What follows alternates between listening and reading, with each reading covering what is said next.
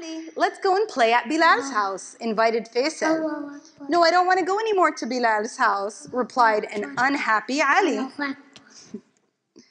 Why don't you want to go to Bilal's house? He's your friend, asked Faisal. You don't understand. Yesterday, Bilal pushed me over in the playground and made me hurt myself, answered Ali. Sorry, I think I forgot to show you guys the page last time. Yes, I do. Don't you remember? Last year when we were playing and Bilal hit me on the head with his racket and I hurt my head, explained Faisal. So he knows.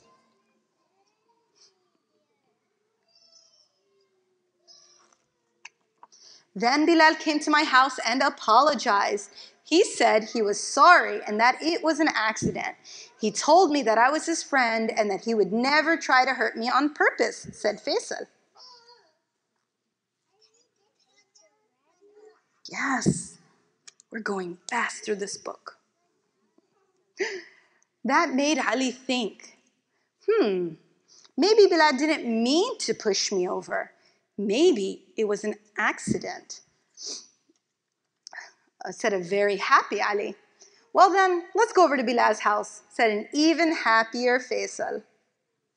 So it sounds like he made good reasonings that maybe it was just a mistake.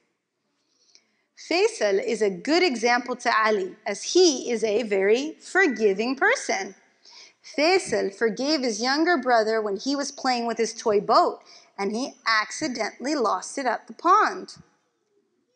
What do you think will happen when Faisal is forgiving his little brother for losing his boat?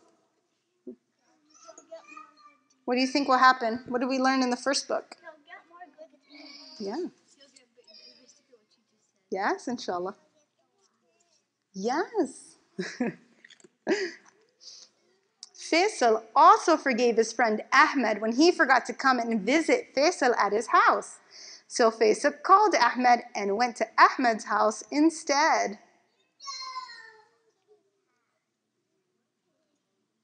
These are some good ways to forgive someone. Faisal knows that he also makes mistakes. And when he does, he knows his friends will forgive him. True friends don't hold grudges. They have patience and understanding for each other, as no one is perfect.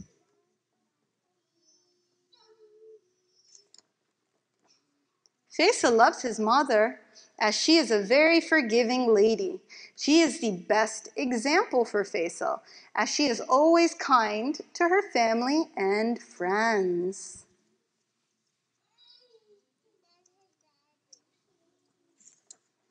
Because Faisal is a forgiving person, he has many friends. Ali and his friends like it that Faisal forgives them if they make a mistake, because everyone makes mistakes. Alhamdulillah.